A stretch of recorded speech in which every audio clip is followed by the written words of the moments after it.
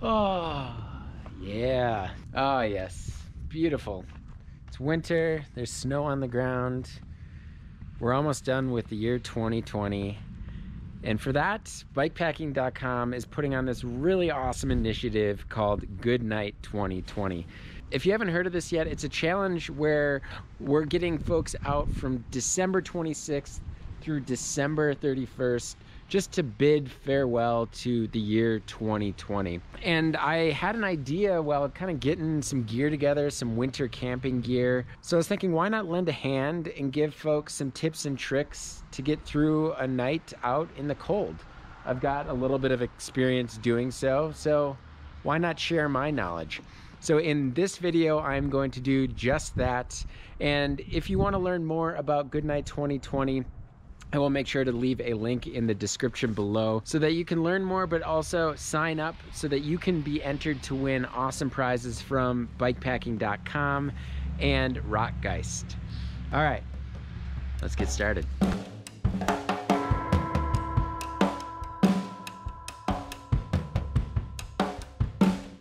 All right, so what I'm going to share with you now is less obvious than some things that you might think of. So you're going to want to bring a sleeping bag, an insulated sleeping pad, a tent. A 3-season tent probably will work, but you can bring a 4-season tent. They are much heavier. And then I'm not going to dive into layering while riding. I could do a whole other video on that. I've got a lot of experience riding in really cold temperatures or fluctuating temperatures. So I'm going to leave that for another day. I do touch on that a little bit, and most of what I talk about today definitely is dependent on the temperatures you are traveling in. All right, let's get started. All right, so starting with water. Obviously, water is super crucial when you're biking, but also when you're bike packing, because more times than not, you need to use that water to make your food. So this is an insulated bottle, but really they're not that great, to be honest. They might keep your water a little bit warmer, but the best thing to do is throw in some hot tap water, and during your ride, if you want water, I would just flip it upside down, throw it in a cage upside down.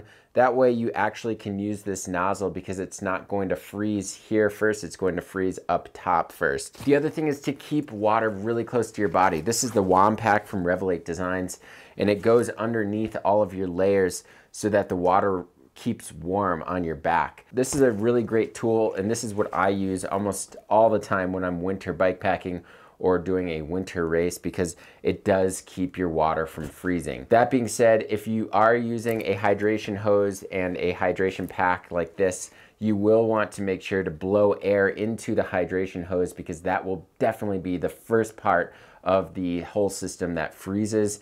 And once you have a frozen hose, then you can't drink water. Speaking of stoves, we've got white gas and we've got butane. So this comes in a bunch of different mixtures. They call it all season blends. Even still, these do not work very well in cold temperatures. So a general rule is I ditch this once it hits freezing for the white gas. And so white gas is great because it is super reliable at cold temperatures. And when you are relying on boiling water or using a stove for dinner, or even just a hot beverage, this is super important. All right, so another really awesome tip for not only when you are biking, but when you're at camp and you're really cold, is creating a vapor barrier. And essentially a vapor barrier is a non-breathable layer that keeps moisture in. So when you conduct heat or you get your feet or your hands warm, the moisture inside those barriers will not escape and thus will keep you warm. That being said, you have to maintain that heat. You can't just sit around and use your vapor barrier, because it's actually going to get a lot colder if you keep that moisture in and it gets cold. So things I use for this is just grocery bags around the feet, or turkey bags. I've used those for races and just for really cold days on the bike, and those work really well if you don't have a winter-specific cycling shoe. If you are looking to purchase a winter-specific cycling shoe, then definitely size up so that you can use one of these and or a thicker sock. The worst thing that you can do is to have it really tight, because you need almost a little bit of air for the vapor barrier and for just the sock in general to create the heat. As far as your hands are concerned, latex gloves do that exact same thing. A dish glove works really well for that.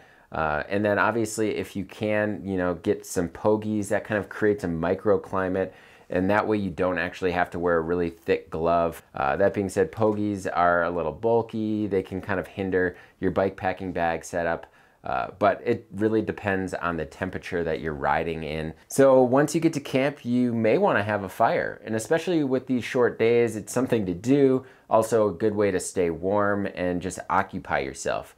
The first thing that you're gonna wanna do though, before you even leave, is just check your local fire restrictions to make sure there isn't any fire restrictions in your area. The other thing to do is make sure that you have a lighter, matches, multiple ways to build a fire and or light your stove, because you never know if one might fail. And then another thing to do is prepare a fire starter. So obviously in the winter, things might be wet, snow covered. So bringing a fire starter from your home is something you can do. Obviously you could bring a regular fire starter block, but you could also just use lint that's in your dryer. And Miles wrote a really great article detailing how to use your lint for a fire starter, and I will definitely make sure to link that in the description below. But just use your resources. Think outside the box a little bit before you actually go out on your trip. So another tip is just make your life easier. Use these freeze-dried or dehydrated meals instead of cooking an extravagant meal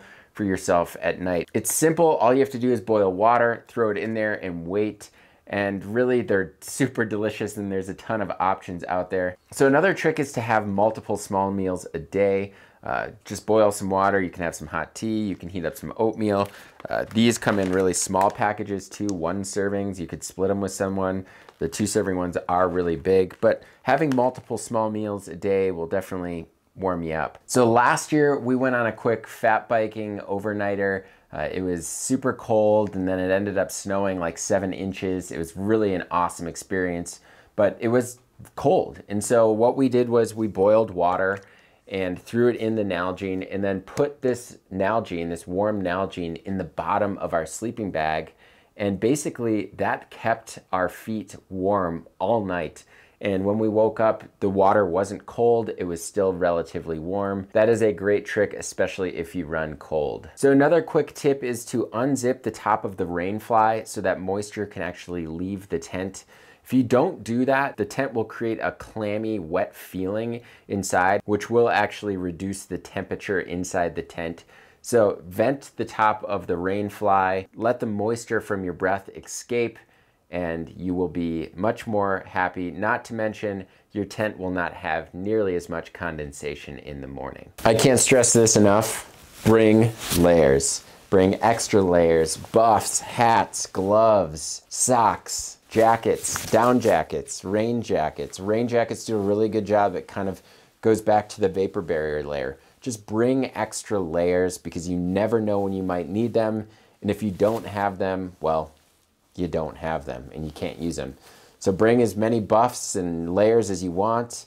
Obviously, finding room on your bike might be a little bit of a challenge, but try to bring them. Bring as many as you can. So another great tool to use when you're sleeping or in your tent is spooning.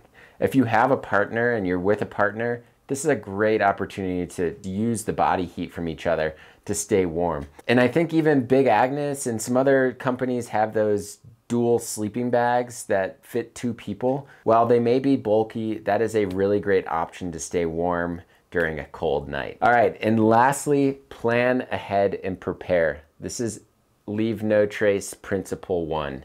And this is the most important principle out there. Planning ahead, preparing for not only your food, fire, bathroom, staying warm, everything. Everything kind of comes back to L&T principle 1, plan ahead and prepare. And if you want to learn more about the L&T principles, I will leave a link in the description below so that you can learn more and educate yourself when you are going out in the backcountry. All right, everyone, that about does it. I hope you took something away from this video, and if you have anything to add, make sure to leave them in the comment section below. I'm sure everybody would love to read those comments. Thank you all so much for tuning in, and have a great Good Night 2020 overnighter.